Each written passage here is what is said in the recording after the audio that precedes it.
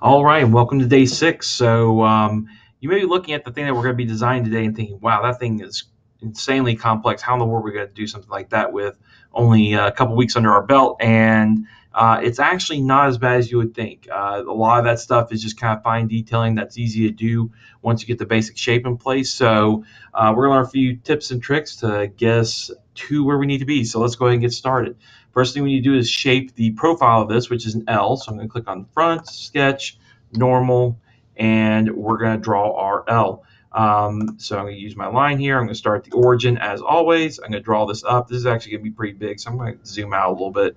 And I'm going to back out a little bit. There we go. All right, so again, line tool. I could just hit L if I wanted to. Go up here, about 6-ish, draw across, about 1-ish, down.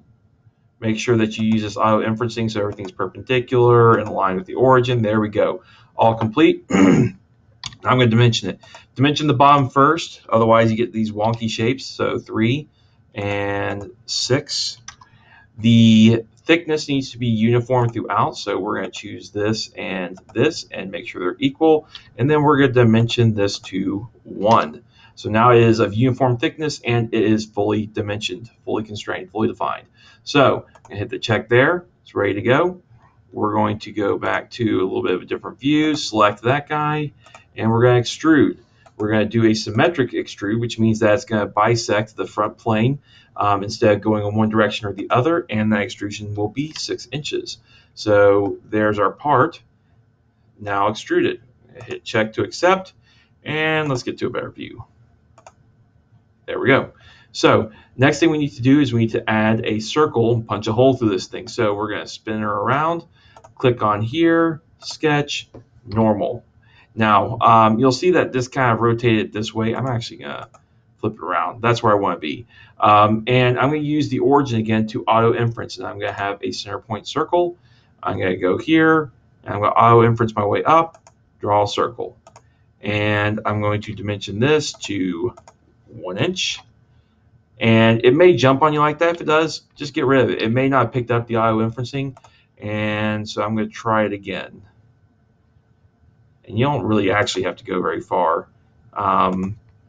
Let me dimension this again. We'll see if it works this time. There we go. You'll notice it's right on that plane. That line is intersecting that, which is what we want. Now, this is not where it needs to be. It needs to be up here. So what we're going to do is we're going to dimension from the center point and from the top edge. And that dimension is going to be, I believe it's 1.5. I can find where it is. Yeah, 1.5. So I'm going to dimension here, and 1.5, and that should jump it up. There we go. Fully defined, just like we like. And I'm going to hit check here. By the way, you'll notice I use the center point instead of the edge. Because the edge to this line is different than the center point to this line. So that's, again, design intent. Important to pay attention to what you're doing. Otherwise, this hole would be way down here, and it would interfere with some of the other parts we're creating. So we're going to check that. We're going to extrude. It's going to be remove, and we're going to choose through all. And we will accept that, and now we have our hole. Now, why did I choose through all? Why not just blind? Because I could do blind, and it would seem that it got rid of all of it. Well, if I was doing this in a way where I might change the width of this part, if I did blind, then it would not go all the way through. Remember, design intent's important. So if the part is being extruded and it gets longer, then I want that hole to always go through the whole piece regardless of how big it becomes. So important to pay attention to these small details because they will make your life a lot easier later on. So now that we have that, now we have a tricky part. So we're going to create a little notch here in the front that's partially circular. So I'm going to click on this, and I'm going to create a sketch, and I'm going to go normal. And so this is one that I personally had a difficult time with playing around with. And there's a couple different ways you could do it. You could draw a rectangle and all this other stuff. But to get it fully constrained, what I found has been the best is a center point arc. And so what I'm going to do is I'm going to click center point arc. I'm going to mouse over this. And by the way, if you don't have center point arc, remember you can click that and center point arc. So I have it. I'm going to go here to the origin, and I'm going to use that as my auto reference. So let me see if I can get it to auto reference. Come on. Let's see. There we go. All right. That's what I want. All right. So I'm going to go down here somewhere. I'm going to click. I'm going to draw out, and you'll see that it's telling me how big that circle is going to be. And it's actually going to end up being about 1/2 inch. So we'll kind of keep it there. And I'm going to click once, and it's going to draw an arc like that. And then I'm going to click again, and there's my center point arc. Now, the nice thing about this is it automatically aligns it to the origin. So it makes it already, in some ways, constrained. Now what I need to do is use my line tool. I'm going to draw a line from here to here. Now, if I try and play around with it, I might be able to get perpendicular, which is great. If not, then I will show you how to add perpendicular here in just a second. So this one I'm just going to kind of draw out here. Okay. In order to make sure that this is perpendicular to this, I select them and I choose perpendicular. Now you'll notice that the whole thing got a lot bigger. So I'm going to go ahead and dimension this, and I said it's going to be a 0.5. And it's still too tall, though. This should actually be 0.5 as well. And the reason why is I also have to make the midpoint of the arc the midpoint of this piece. So I'm going to click here. Oops. Still in dimension. I'm going to click here, and I'm going to choose midpoint. And that should lock it into place. Now, you'll see that it didn't. It's probably because I didn't draw my line straight. So let's try it again. I'm hitting Control-Z to undo. We're going to try our center point arc again. I'm going to auto reference from there and click, draw. I'm going to try to get as close to parallel as I can. And there we go. And I'm going to use my line tool, and I'm going to draw this straight down. And I'm going to use my line tool and draw this straight down. And we'll see if I can get this thing to dimension properly. So I'm going to go perpendicular, and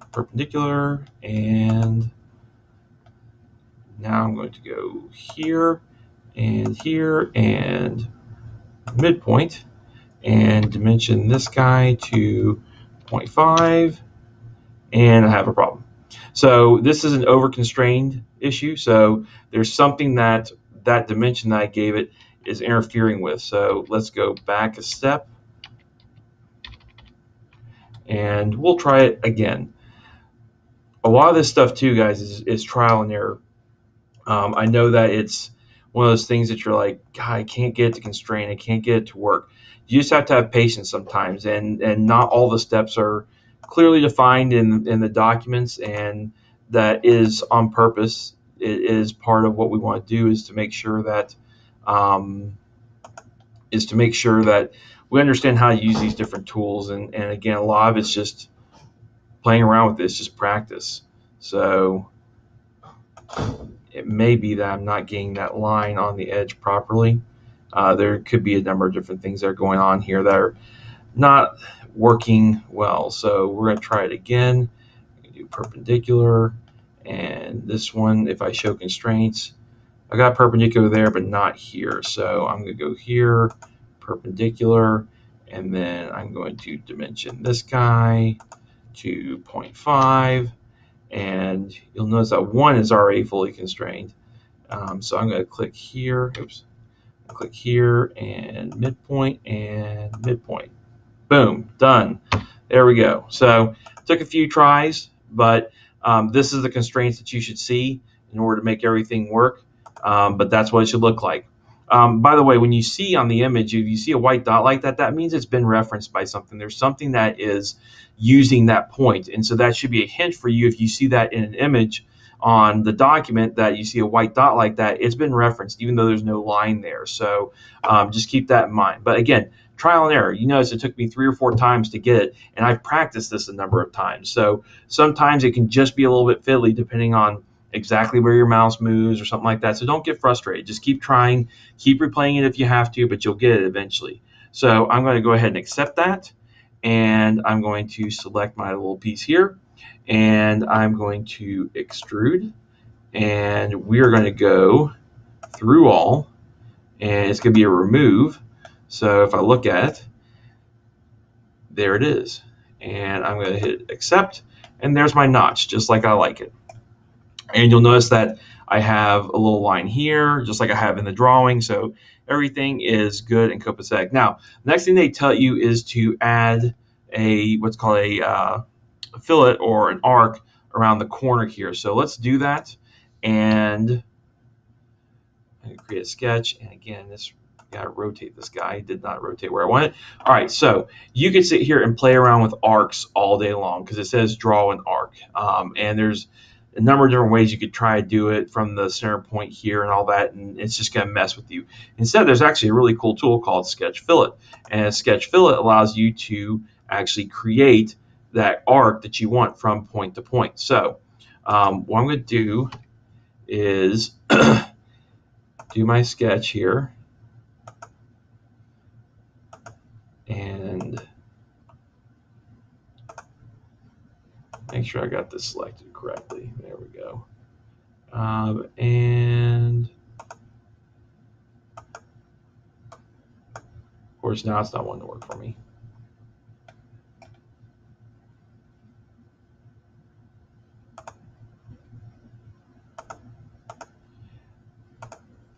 All right, so I'm going to cheat a little bit. I'm going to use this line here, and that line there. And now I'm going to sketch my fillet, and I should be able to, there we go. And it says it wants a 1.5 radius corner, and so that's good. So boom, that one's done. And now I'm going to click one here and one here, and that one should also be 1.5. So good, done. So what I did is the use tool there to use these outside edges, and that creates the fillets there. And then I'm going to accept this. I'm going to select that and select that, and I'm going to extrude, remove, through all, and it's gone.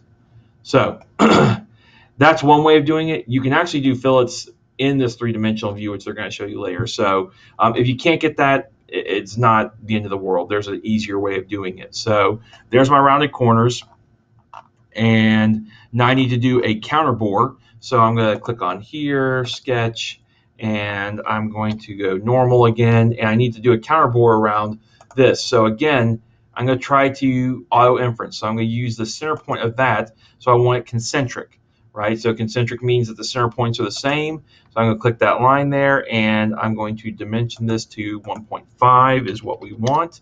And I'm going to hit accept.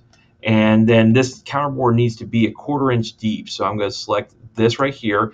Notice how if you select the wrong thing, if I just select this, then it won't do the same as if I select this. Okay, so I want to make sure I click in this face and it highlights the whole ring. Otherwise, I will get funky things when I try to do it. So 0.25, and let's see, is a remove. So we're going to go that way and accept. There's my counter bore, just like I need. So counter bore is like if you have a screw head that's sitting in here, so it's not poking up out, it sits down deeper into the material so that it doesn't stick out and interfere with other things. So maybe there's a shaft or something coming through here, and we need to make sure that it does not interfere. So now that I've got my counter bore done, I need to add those little triangular shapes here, these gussets. And so what I'm going to do is I'm going to actually add a new plane. So believe it or not, those 3 planes that you see, the top, front, and right planes, are not the only planes that you can have. You can create planes using this tool. So I'm going to click on plane, and I'm going to choose which plane I want it to be an offset of, and we're going to use a front plane, and you'll see that adds plane 1 there. And then the offset should be 1.75 inches away. And I'm going to accept that. And so all that did is it now created a plane offset from the front plane that I can now draw things on. So if you're like, how in the world do I sketch something in midair? You just add a plane, tell it where it should be, and then start sketching on that plane. So what we're going to do is now select that sketch, or that plane, sorry, and create a sketch. And we're going to go here. I'm going to get kind of this side view angle here. And again, you'll remember that I showed you the use tool earlier. We're going to use that again. So this is the use tool, and I'm going to click on this line here and this line here. What that does is it puts those lines exactly where they should be here on this as well. So everything's lined up properly. You notice they're fully dimensioned because these are all fully dimensioned. So it locks everything into place. And then I'm going to draw a line. Now, again, if you're playing around and you're like, oh, well, there's already a point here, I'm going to draw here to here. Remember, these lines are already fully constrained, so it's not going to like that.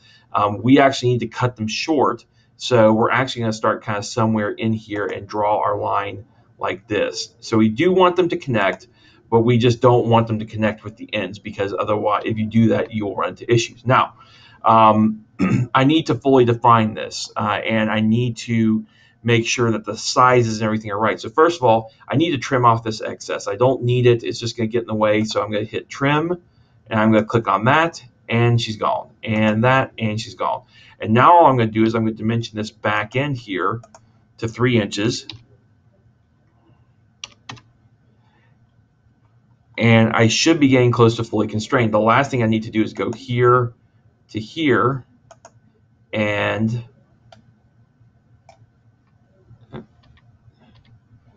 go here to here, should be 1 inch, and boom, now I am fully constrained. Now you'll notice again, if I click on the side edge, it didn't like it, so I click on this point because it's already been used, so it's auto inferenced, so that makes sure it's locked into place. So I now have my gusset. So I'm now going to extrude that symmetrically on this plane. So I'm going to accept that sketch. I'm going to click on it. I'm going to extrude symmetric, and this guy needs to be 1.5 inch. So we're going to do 0.5, and there it is. So one of those little gussets is done. We now need to do the other one. So we could go and create another offset plane and sketch it and all that, but there's a much easier way of doing this. So remember, this piece is symmetrical, right? So symmetrical means it's similar. If you draw a line right down through here, which conveniently is the front plane, then we'll have the same features on this side as we will on this side. So instead of sketching the whole thing, we're just going to use the symmetry tool right here. So mirror, click that, and it's going to say entities to mirror. So we're going to, instead of doing a part mirror, we're going to do a feature mirror, because you'll notice this is all one part right now.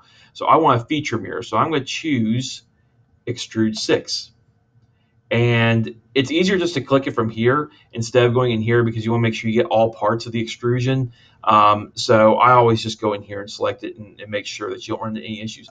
Mirror plane is going to be the front plane. I'm going to click on that. Boom, there it is. Already in the correct position, mirrored exactly, precisely the way it needs to be. So I'm going to click on the check here, and we are good. There's our part. So the rest of it, again, is just detail work. So hopefully you found that that's not too terribly complex at this point. But we're going to look at fillets, which are rounded edges, and chamfers, which are kind of a cut off or angled edge. So first thing we want to do is we want to take out these fillets that we sketched earlier, and we're going to use a fillet tool to do it for us. So we're going to go back to, which one was it? This one right here. And we're going to select both of those, and we're going to delete them. So now we have our sharp corners again. So again, I just clicked on the two of them, and I right-clicked, and then I chose delete. So this is now square. We don't like it square. We want to use the fillet tool. So what we're going to do is we're going to click on fillet, and we're going to click on the edges here, oops, wrong edge, there. That's what we want. And we want a 1.5 inch radius, and there it is. So as you can see, that was much easier than transitioning the lines and all the other stuff that we had to do for the last one. So I'm just going to click on this edge here, fillet, 1.5. There it is, rounded. Now you notice, depending on what, it's going to remove material from the edge that I click on. So I clicked on that long edge here instead of clicking on the front because it then thinks it needs to remove material from the front. So that is the fillet tool. Now we want to chamfer the circles here. So what we're going to do is we're going to chamfer this edge and this edge. So we're going to click on that one and that one, and we're going to chamfer. And you'll notice that it now has a little bit more of a rounded look to it. And I may not have selected the proper entities. So let's go back and try this again. So it needs to be a point. I did select them right. I had too much of a chamfer. That was the problem. So select those. You'll notice that that's a pretty big chamfer. It's actually going to be 0.06, and that looks much better. There we go. So that should look much more like your drawing, and you'll see that it just kind of rounded that out a little bit, but it's at an angle. So fillets are more for cutting off edges. This is more for rounding out circles and shapes like that. So that is how we do that. All right, so for this last part, they want us to add a little slot to our L bracket, a 1/4 inch by 1/4 inch flange that goes around this guy here. So again, we're getting back to this arc, which is kind of a tricky thing. And so we're going to sketch here. I'm going to go normal. I actually like doing this from this view, just it's easier for me, but do whatever you want as long as you get it to be fully defined. So what I'm going to do now is I'm going to use this entire thing here. So that gives me plenty of lines to work with. I mean, you don't have to. You could just use these and the edges, but why not? It doesn't matter if you have a few extra lines. So what I'm going to do now is I'm going to go back to my center point arc again, and I'm going to auto inference from here, from the origin, just like I tend to do. I'm going to click here, draw it out here. Now, you may be thinking, what should be the radius of the circle? Well, if you know that this one is 0.5 and it's a 1/4 inch offset, what should it be? 0.5 plus 1/4 inch, 0.75. We'll get to that in a second because we're going to bump this thing down, but first we need to draw some lines as well. So I'm going to draw this line here, and if I can get it to go perpendicular, awesome. If not, I will force it to do that in a minute. So draw my other line here, and for whatever reason, it worked. But remember, if you couldn't get it to go perpendicular, then you could just click here, and then perpendicular. And then same thing with this one, here, and perpendicular.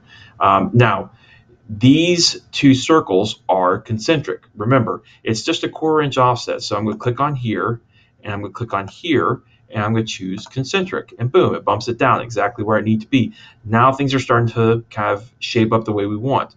We also know that this side and this side need to be equal, right? Because it can't be offset one way or the other. They have to be the same as each other. So you notice that little dot moved down. Now I need to dimension this.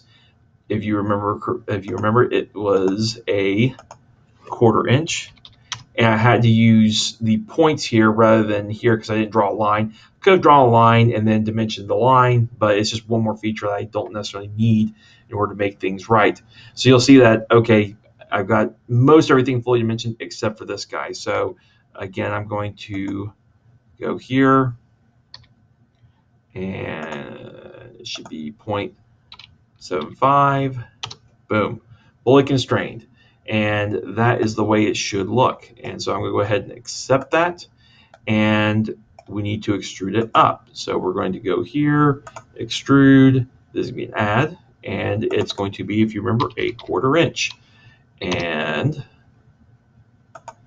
ta-da, nice and neat. Now, the reason why they highlight the fact that on the document there's a little square here is because if I would have drawn that line, as I mentioned, you would see the line transposed here. So I could have done that and added this, but it wasn't necessary. But if you were having difficulty constraining, that was just a hint that, hey, you could also draw a line here to make things a little bit simpler for yourself. So, but there is our flange. Now, the last thing that they talk about is adding some chamfers and different kind of features to this. I'm not going to show you all of them. I just do want to kind of give you a couple little tips here. So if I can go here and click here, then what they're telling you to do is just basically kind of play around with this. 0.06 is what they used on some of the other ones. That's pretty small, so maybe we'll do 0.1. And it gives you a little bit of a chamfer. And again, 0.2 is the default, which is pretty substantial.